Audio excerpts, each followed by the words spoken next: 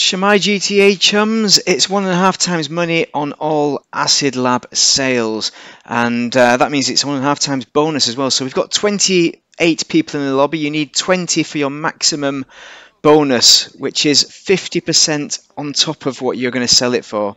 So 500 grand is a sale rather than 300, and it's going to be more like 700 once we sell, assuming we've got a full lobby.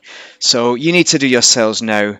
And if you haven't got this business, then you should probably get it because it's a very good business. One thing to bear in mind is my business is upgraded to the max, and the way I work it, I purchase my goods rather than sourcing them. Now you can source them, and that'll give you double the amount of product, so it might even be worth sourcing it if you're into doing that. But I'm not going to. I'm just going to buy it because if you don't have an upgraded lab, then you're going to be better off sourcing it, because that's the probably the only way you're going to make money, really, because you don't make a hell of a lot of money if you purchase the goods in. So what's it all about then? First off, you get this motorbike for doing the sale. The reason why it's a great sales vehicle is because the missiles can't lock onto you, so the Mark II oppressors really struggle to pin you down. So that gives you vital time to find a new session if a Mark II oppressor goes after you, right?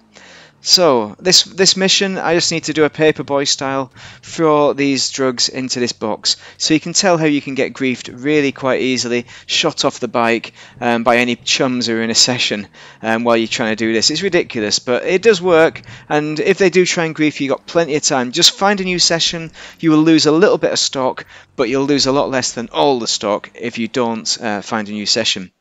So I'm going to speed it up a bit because it's quite laborious going through all these drop-offs. What else can I tell you? Well, this is one way of doing the sale, and basically you go to each box and throw them in like a paperboy. Another way is where you go and plant in one of 3 locations, and sometimes there's a probability the police come out. Sometimes you can see the police, so you can choose a different location that's hidden. And so it can be a bit random that whether the police come out. Here's another one, hippies. So on this mission, the hippies are sometimes hiding out at one of your boxes and try and shoot you. So I've got a problem with hippies now. Who hasn't got a problem with hippies? And they will eventually gun me down. This is all sped up, obviously, like Benny Hill. And then I will eventually gun down the hippies. Now you can switch to your guns while you're doing the sale as well. You don't need to stick to your paperboy drugs in your hand kind of thing. Oh, I just picked my gun there. There we go. Good stuff.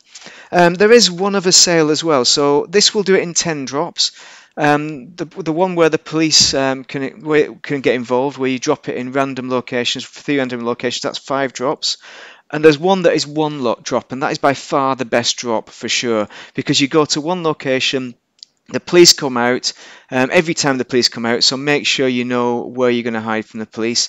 You can even put bombs on the police and set, sticky bombs, and blow them up when you're off the building and you're in your hidden location, for example. On that one, it's very easy, and all the deliveries are very easy, very quick. And if you get griefed, well, in this session there were some not griefers, but PvP people on hydras and lasers, and I'll probably look at them at some point in here, but they were causing nobody any harm, and that is the main problem, because I imagine a hydra or a laser that nails you with the explosive cannon, that is the only problem where they could nail you without you realizing. So make sure you keep that radar expanded throughout, not like I've done here. Bad example, but I got to 8 drops, so it doesn't matter at that point. And we've nearly completed it. As you can tell, some of these I'm not the best at throwing them in.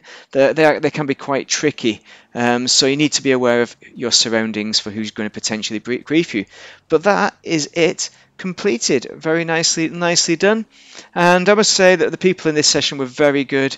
This is a 28 player lobby, and I just got lucky there weren't any modders or griefers, because otherwise this would have been a modder or griefer video instead. So you can see I got 754 grand, much better than 500 grand, which is, I think, what I would have got with single money. So anyway, hope you found that useful, and do drop any questions down below.